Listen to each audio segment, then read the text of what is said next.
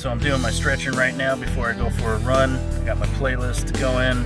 Usually I listen to a book that kind of keeps me focused a little bit more, but today I'm going to do a workout or my run to a Spotify playlist that I got going, some country rock, so that will keep me going. Sometimes I switch it up, do some hip hop or some Christian rap, or just straight up Christian music.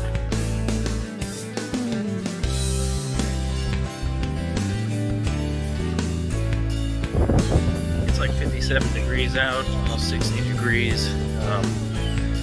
It's a little after 11:30 in the morning, so get ready for this run and see you on the other side.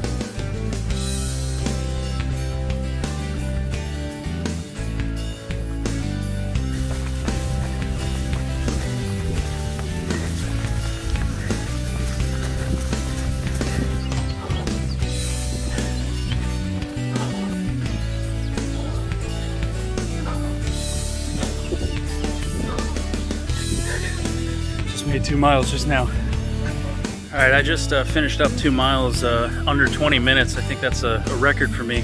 I'm gonna take a screenshot a little later and post it in this video as well, just to show you the difference I've been making recently with my time. It was taking me over 10 minutes for a couple months now to finish a mile. Now I'm under 10 minutes, anywhere from 9.5 to just under 10 minutes. So proud about that.